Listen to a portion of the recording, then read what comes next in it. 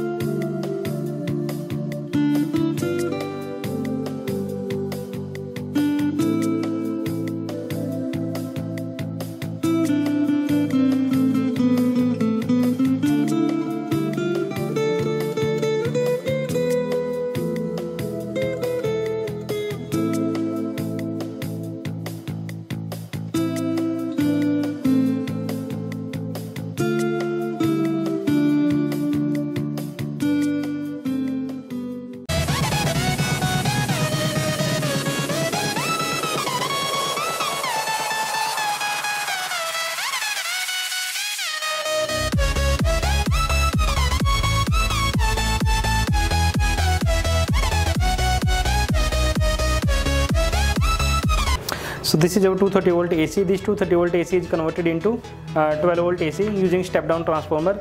This is 12012 step down transformer. 12012 means you can take 24 volt as well as 12 volt from this transformer, right? The output of this transformer is then applied to the rectifier. This is bridge rectifier. Then this rectifier will convert 12 volt AC into 12 volt DC, but the output of bridge rectifier is not pure DC. It have ripples as well as fluctuations. So these ripples and fluctuations will be bypassed by the filter circuit. These two capacitors acting as a filter circuit. Okay, they will filter the AC component. So you can see fluctuations or ripples from the output of the rectifier. Then that 12 volt DC is then applied to the voltage regulator. This voltage regulator will convert 12 volt DC into 5 volt DC. This 5 volt DC then will reach to the LCD as well as to the microcontroller. And this is the indicator. This indicator actually shows 230 volt is converted into 5 volt DC, right? In microcontroller section, this is our reset circuit and this is the reset button. Whenever you press this button, the microcontroller will get reset. And this is the oscillator section. Oscillator section have 11.0592 MHz oscillator and 33 picofarad capacitor, right? And these are the buttons through which you can operate your electronic voting machine. And this is the LCD. This LCD show the status of the project, like what's going in the project. Okay, and this is the potentiometer. This potentiometer will set the contrast of the LCD. These are the buttons. These 6 buttons will allow you to assess the project. So the first button is start button, or you can say initialize button, right? And the candidate we are using in this project is 4 candidate. So you can vote for 4 candidate. Okay, you have to choose out of these 4 candidate. You have to choose one when you will go for the vote. And this is the result button. Whenever you will press this button, the result will be displayed on the LCD. So now we are going to see the live working of our project. And this is the start button. Now on the LCD, the message is press initialize to begin. So you have to press the first button. This is the start button. Whenever you will press this button, there will be a message on the LCD, welcome, and then the press button to vote. So there are 4 candidates, the list of the candidates P1, P2, P3. Then you have to choose one. For example, for the first time I will choose the P4. Thank you message on the LCD. Now next voter will come and again press the start button. This is the start button. Now on the LCD, to the voter there will be list of the candidates to whom you wanna vote. Okay, you have to choose one. So there are 4 candidates. So the next voter can choose any candidate. For example, again I will choose the P4. Right? This is the 4th candidate. So now thank you message on the LCD. Now next voter will come and press the start or initialize button. Right? Again it will show the list of the candidate, and now the voter will vote for the next candidate. For example, this time I will press the P1. Okay, right, you can vote any candidate. Thank you message. Now again next voter will come and press the start button. Now it will show the list of the candidate.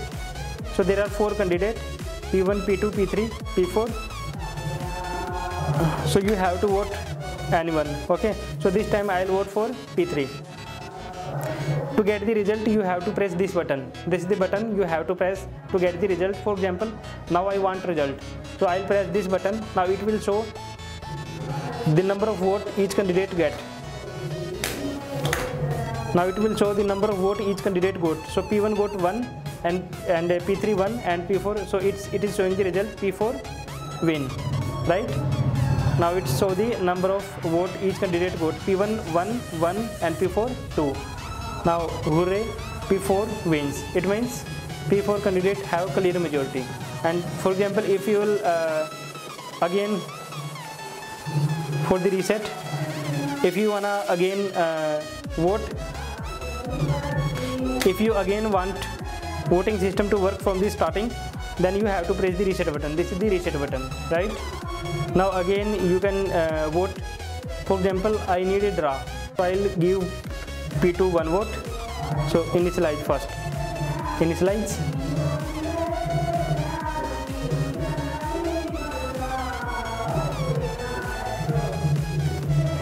Okay, now P1 1 vote.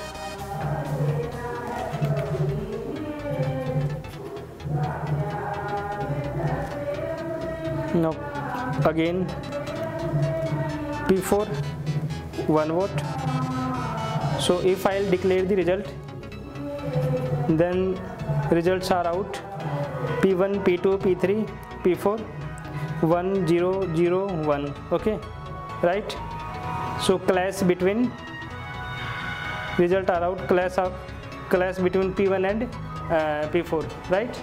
So this is all about your electronic voting machine. Thank you very much.